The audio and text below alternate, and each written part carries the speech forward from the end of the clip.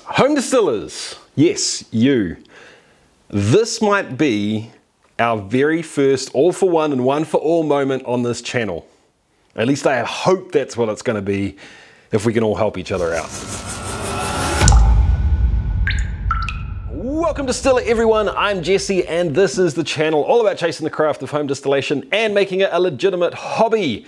Today I want to talk to you about something that I would like to see happen, but to happen it's going to need everyone's help. Everyone's got to work together on this. And when I say all for one and one for all, I mean it. It's everyone, the whole community working together to help that one person, and that one person is helping the whole community back.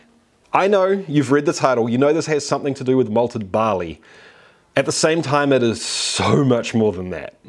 I'm going to get to the point and I'm going to tell you exactly what you personally can get out of this project, what each of us can personally get out of it.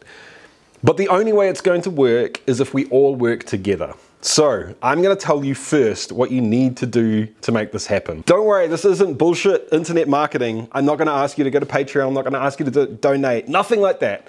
The reason I'm telling you what you need to do first is this only works if everyone gets on board and everyone helps out. And I want to make sure before I put the effort into getting this all set up, that we can actually make it happen. The first thing you're going to need to do is choose a single base malt from a single manufacturer. Now don't go racing out to do this just yet. We'll talk more about which base malts you can choose later on in the video. Today I'm using Gladfield's Distiller's Malt. Next, you'll accurately weigh out the malt in an attempt to hit 1.070 as a starting gravity. And you're going to finally mill it. If this stuff sounds daunting to you guys, don't worry, I'm going to be here to help you out if this project goes ahead. On that note, we've got a live stream coming up this weekend. Check the details in the description. I should have mentioned you need to be taking notes on everything. Everything.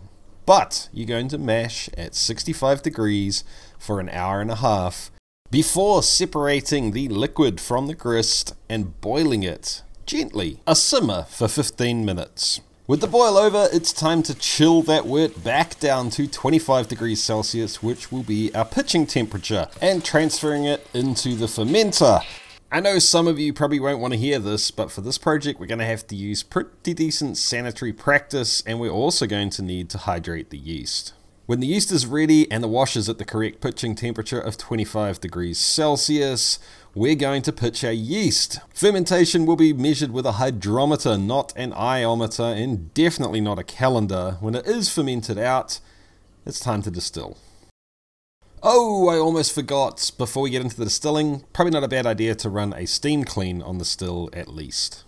I would love to be able to specify the exact distillation technique that I want to use for this project, but unfortunately everyone has their own equipment, so you're just going to have to distill the whiskey the way that works for you, but make sure that you take really good notes on exactly what you've done and the details of the product that you're pulling off. Next, you'll be making the cuts the way that you normally do, with, once again, the addition of lots of notes. Now, guys, if this is daunting for you and you feel like you're not ready for all grain or for any of this stuff, don't worry. When it comes time for this project, I will happily walk you guys through it. Before we get into talking about why I'm asking you to do this, I need to say a huge thank you to the Patreons. I've wanted to do this project for so long. I just never had the time, and the only reason I'm able to even contemplate it at the moment is that these people right here are letting me do this full time right now. So thank you, Patreons. Essentially, all I'm asking you to do is do what you do at home, right? To distill something, to make a product. But I'm asking you to exercise some constraint in terms of the practices and the ingredients you use, and to do things in perhaps a way that don't necessarily make the best product. This whole collaboration isn't about making the best thing right now. That's not what it's about. It's about getting us information. If we are going to do it, we're going to need numbers. We need people to help us out and do this, and we need people to commit to the process and to commit to taking notes. Notes, people, data. I think perhaps most of you have figured out what's going on here, but stay right there. I need to take you to the car. Ah, the mighty Honda Fit. Let's have a look in the boots, people. Grain. Yep, lots and lots of grain. Malted corn, peated malt, raw barley that's unmalted, shepherd's delight. Munich, there's biscuit down there, dark crystal. You get the idea, guys, lots of grain. Hold up. So we're not actually going anywhere. This is just where I store my grain now. The car doesn't go anywhere anymore, and I don't have any airtight containers left. We're starting to get rodents. We're going into autumn, so here we go. Hopefully I don't end up with a car full of rodents. Anyway, my point is, guys, if you went to a homebrewing store, pretty much anywhere in the world, or went to a homebrewing page, you would get a write-up on all of those malts, on the flavor contributions that they would give to a beer that you put them in.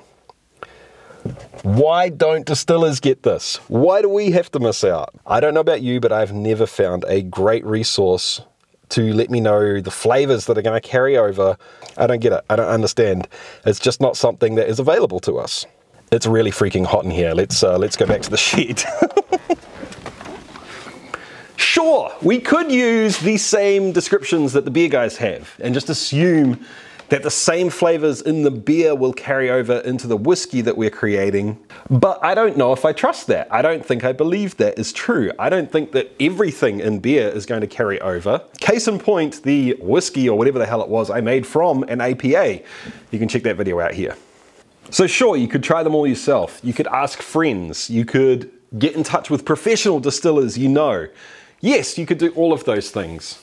But wouldn't it be nice? Wouldn't it be so nice to be able to go to one resource and find the flavor contributions that any base malt might add to a whiskey that you create? Ah, yes, but flavor is subjective, you say. And also, there are so many variables between grain and a finished product that could mess this up. I 100% agree with you. That's why we need lots of people to do this. The more numbers we throw at this, the more accurate the average of those answers can be. If we can get, imagine if we could get 1,000 people, 1,000 people, 1,000 people to try 100% whatever, Maris Otter all grain whiskey, taste it, take notes on everything they did, and then we could accumulate that data and give the rest of the people, the rest of the community, an idea of the flavors that Maris Otter gives to a whiskey. How much easier? How much easier would that make making your own recipes at home? Seriously. I don't know about you guys, but I think this is freaking exciting. Here's the thing. It's gonna take me a whole lot of work to get this project off the ground. A whole lot of work.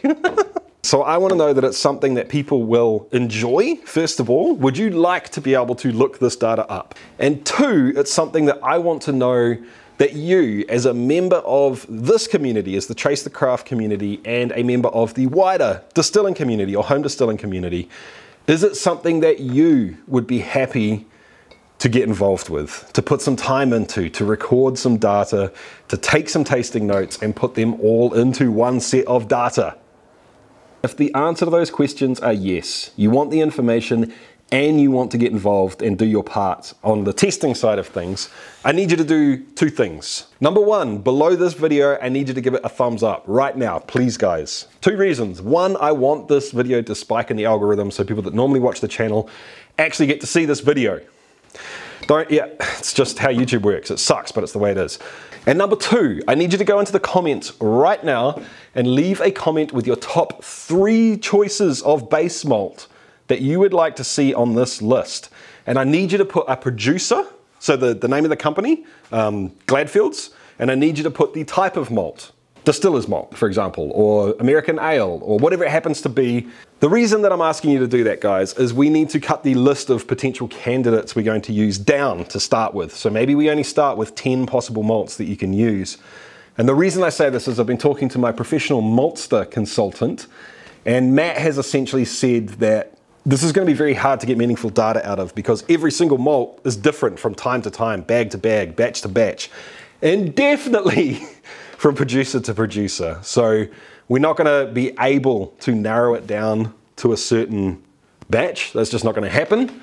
But we can at least narrow it down to a certain producer, right? I'll take all those suggestions. I'll pick the top ones that the most people are excited about, and we're going to focus on those first. In the future, sure, we can open this up. Have you guys figured this out yet? Have you? If we can figure this model out and we can get people on board, we can do anything. yeast, wood, fermentation temperature, pot distilling versus plate distilling, copper contact, line arm length, condenser temperature, all of it. We could use the same model. Okay, calm down, Jesse. This is in no way going to be statistically meaningful. This is not going to be data that you could write a PhD on. There's no way. It's just not going to work. But maybe, just maybe, it acts as a pilot study, or even just inspiration for someone to go out and do a pilot study. All right, guys, so I hope that you can see the benefit that this could have for you as a home distiller or as a commercial distiller. Please leave those comments on the grains that you want to see. And if it looks like we're going to have enough people to do this, I'm going to get to work on all the back end stuff to be able to collect the data from you guys. Cool? I've said my piece. I've put the idea out there. I offer it up to you now to either nurture it and make it grow, or murder it in a back alley, I guess. I need to get out of here. I need to go edit this video so I can get it out for you tomorrow. This is actually the most nervous I've been about putting a video out in a long time. Anyway, I'm out of here. Regardless, keep on chasing the craft, and I'll see you next time. See you guys.